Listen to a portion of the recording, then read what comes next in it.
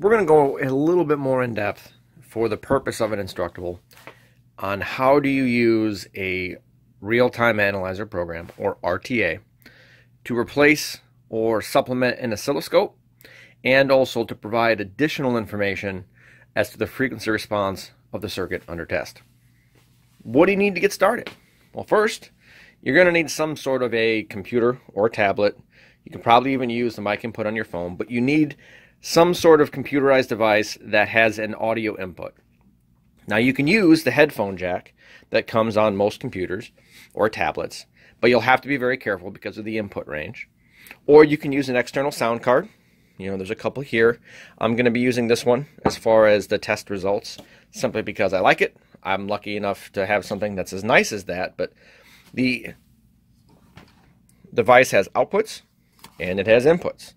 Now, we're going to be interested in looking at the inputs. I'm specifically going to use the RCA inputs labeled tape 1 and 2. Because what we want to show is how we can use low-level RCA or line-level inputs to measure the output of a circuit, whether that's the output of an amplified circuit or a low-level output. So what we're going to do for that example is I'm going to use a head unit, and I'm going to look at the RCA outputs, so the low-level outputs, as well as the amplified speaker outputs.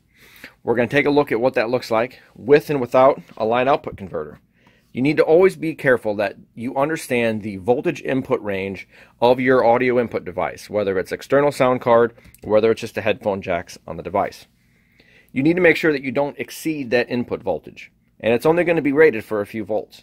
So if you're measuring anything that's got an amplified output on it, you're going to have to knock that down. You can do so with what we call a line output converter, which is essentially either transformer based in this case, or it could be a resistor based voltage divider. This has speaker level inputs and RCA level outputs.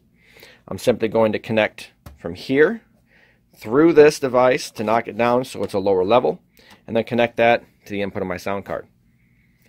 Now, what are the applications of this? That's one of the primary questions. Well, first, I use this method, and I use the RTA function of this method to view the frequency response of a head unit or an amplifier. Factory OEM systems typically have equalization. We want to see what that looks like so we understand it. But the DIY community might be working with crossovers. Passive crossovers, maybe you have one, but you don't actually know what frequency range it actually attenuates at. Like, what's the crossover point and what's the slope? Well, it'd be great if you could see the output, and you can with this. So one of the tests I'm going to do for you is take the amplified output from the head unit, run it into a crossover, either the high pass or low pass outputs. I'll show you both, and then take those and run them through the line output converter, of course, to knock it down to a safe voltage. Bring it into the sound card, and we'll get to see. So we'll actually measure the crossover point of an aftermarket, or could be OEM passive crossover. If you're building your own and you want to see exactly what you built, this method's great for that. If you have one, you want to decide if you can use it, this method's also great for that. Now remember, the crossover points are going to vary based on the impedance load that you put on them. So if you put a 8 ohm load versus a 4 ohm load, it's going to change that crossover point a little bit. We'll see what that result means. So that's the setup. All you really need is a computer, something to act as a sound card, whether it's the PC or an external, some sort of a cable to connect the two of them together. It might have a 3.5 millimeter stereo. It might just be RCA inputs. And of course, something to knock that voltage down. If need be, you could always have your DMM handy, so that way you have an idea of what voltages you're working with. You might want to measure that. And because we have multiple gain relationships, I'll explain how having the digital multimeter will help when we go into an oscilloscope mode. So your oscilloscope mode on your real-time analyzer program is really what's going to allow this to take the place of that, and give you the ability to take measurements, to save results. In this program, you can save up to 20 measurements. So you might have an older scope that doesn't have any digital storage. Well, you can have access to that with just simply the same computer program you might be using to measure frequency anyway. All right, so we're ready to actually start our testing. I'm going to turn the overhead light off when the time comes. So I got a doubled in head unit. That head unit is essentially wired in I just like using terminal strips. It gets power from DC distribution here, just this is part of my test bench. But what matters for you is I have a laptop. As I mentioned before, I have it wired to a sound card. And the sound card and laptop communicate via USB. And then I have the amplified output from this head unit running into this passive crossover. The passive crossover input then is split in the crossover to high pass and low pass for tweeters and woofers. I do have a tweeter and a woofer wired up, just so that way you can hear the signal as it's being measured. This line output converter then takes the speaker levels, knocks it down to low levels, and that's what comes into my sound card.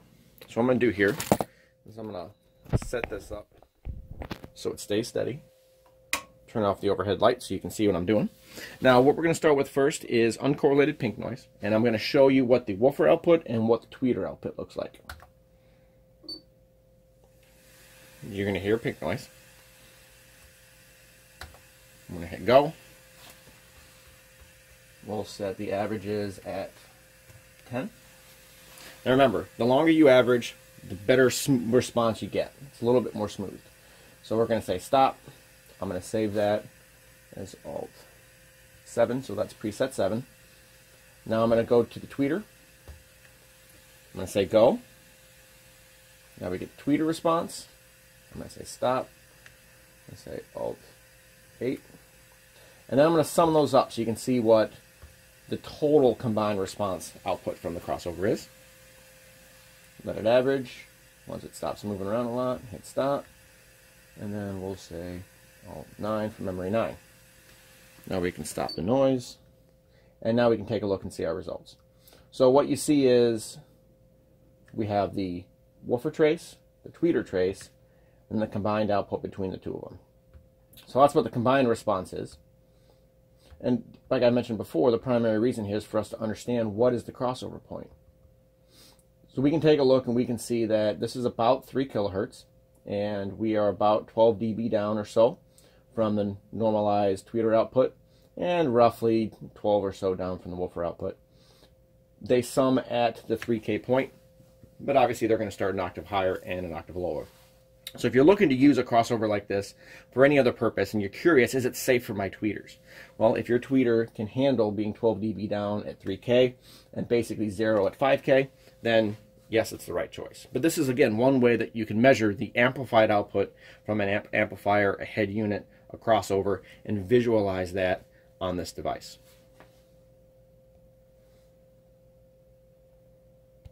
So now we're going to use the oscilloscope function within the RTA, because this is pretty handy. We're going to use track 25 of AutoSound 2000, and that essentially gives you a clipped 50 hertz tone, and it specifically clips between 14 and 18 seconds, so you can see what that looks like.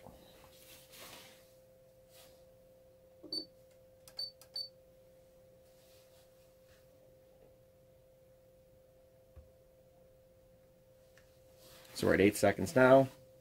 So when you're setting gains on an amplifier, you're interested in seeing whether or not you're clipping. Now this is what the clipping distorted waveform looks like, and that's where it comes back. But you'll see, that wasn't that obvious. You might have missed that on a traditional oscilloscope. Again, let's back up here. And what I'm going to do now is when it's fully clipping, I'm going to pause it. And then I'm going to save a measurement, so that way you can take a look and see what that looks like.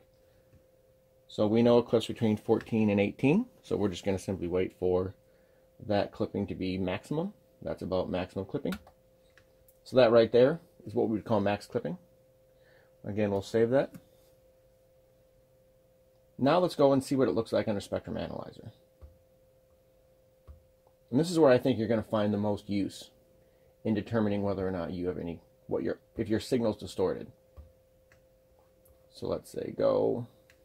Let's restart the track.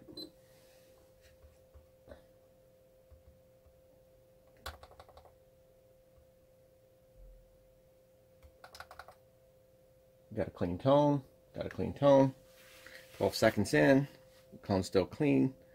Then, as we clip, look at that. Look at all that distortion. So, essentially what that is harmonics. And that's one of the side effects. Let's say that is Alt 5. That's one of the side effects of clipping, is that you create a lot of high frequency. Let's take a look at that again. So, you're going to create a lot of high frequency noise when you have clipping. So you would expect, and I got my averages turned up, so let's actually take those down. No clipping yet, no clipping yet. And just at the onset of clipping, suddenly you start to see all those extra harmonics come into the signal. And then, once the clipping stops, you see them go away. You would expect to see harmonics with a simple tone, but you don't expect to see a lot of extra harmonics. So that's essentially one of the benefits that you can get from this RTA. You get the oscilloscope function and you get the RTA function, but you get to see what your signal looks like, your audio signal. Now let's go ahead and go to uncorrelated pink noise so you can see what a flat frequency response would look like. Remember, we're going back to this. This is the output from the crossover with summation. So remember, we're summing left and right. If we go to just right, we see the woofer. And if we go to just left, we see the tweeter.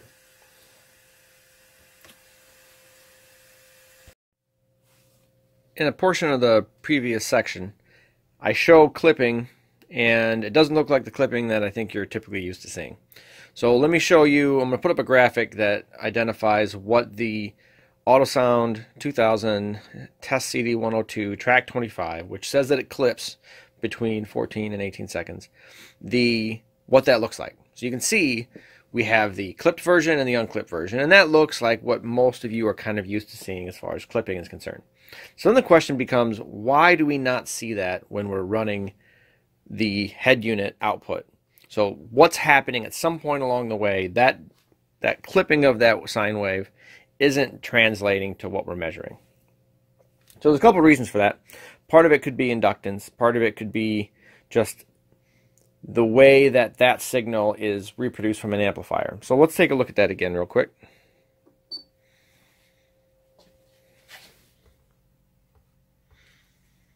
So that's the signal. And we're at 32 seconds. Let's back it up.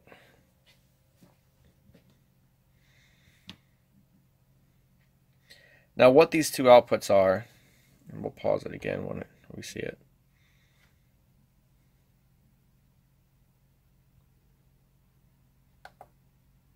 So that's what we're talking about. And as you know, in the previous section, I showed you what the harmonics look like in that kind of content. What you're typically used to seeing is what we go back to that graphic where it gets cut off. Now, what I'm looking at in these two traces is I wanted to see if maybe we were getting some inductance, or basically the inductance that's inherent within the transformer in the line output converter. So if you remember, we're going from the head unit into this crossover, and from the crossover, we're coming through a line output converter that has transformers in it. In addition, we have a inductor as part of the high pass filter. So first thing I did is said, all right, let's take a look at just the signal that's coming in before the crossover, right? So that's essentially right channel, and that's going to be trace number 1. That's the blue trace on top. Then I said, let's take a look at the direct output from the head unit. So I took it directly from the head unit and brought it over into the line input on this. Now, thing to remember is that this is a balanced output. All head units are essentially balanced. You can think of a head unit as an 8-channel amplifier bridged down to 4. That means there's signal on both positive and negative cables. That's why you can't ground these. So if you were to just run, you can see I have this split off, and I'm generating a different chassis ground. So this is looking for an unbalanced input. That means that the shield has to be ground and the center pin can be signal. The balanced inputs on this are the XLR inputs. I don't really feel like cutting one up right now, so I figured what I would do, and just also to explain to you, if you want to measure the output of a factory amplifier directly, you're really only looking at one of the two leads. You're not taking positive and negative, because if you do that, you're probably going to short out or ground out or induce voltage on the shield of your audio device. But that's essentially what we get when we play that track and look at it. And as I mentioned before, if you're playing a clipped track to try and hear it, you can hear what clipping sounds like. You can hear those harmonics. But that signal itself, what it looks like, there's multiple styles of clipping. You can clip early on in an audio signal, and it won't look like your traditional kind of clipped off sine wave. It might just look like distortion, like this. So that's where changing over to the spectrum view can really help you see what's going on. Now I mentioned that you're going to want to characterize the voltage relationship between your sound card gain, your laptop gain, and the output. So what you'll do is you'll take a multimeter, and in this case this multimeter is measuring the outputs, the output voltage leaving the crossover. So I get to measure the voltage as it's coming out of the head unit. And then I can compare that with my volts per division and the gain that I have on the sound card. Now I can adjust the sound card volume, and you'll see I adjust the signal. So if you want to actually use your oscilloscope to accurately measure voltage, you have to characterize it first.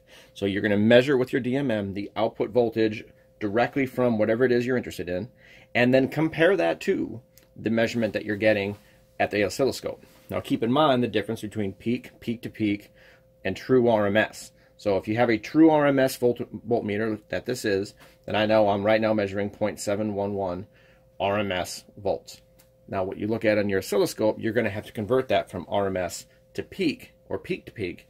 So then that way you can set your volts per division. Now what I recommend is come up with a relationship that makes sense, right? Try to get to a gain relationship that's an even number, some sort of an integer. 10 to 1 is awesome. It's really easy to measure with a 10 to 1.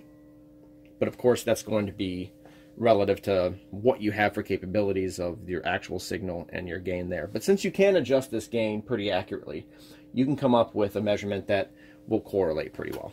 So again, measure your voltage, know what it's going to be coming into your sound card, know what you're going to drop it to, and then characterize that if you want to use your oscilloscope to accurately measure voltage.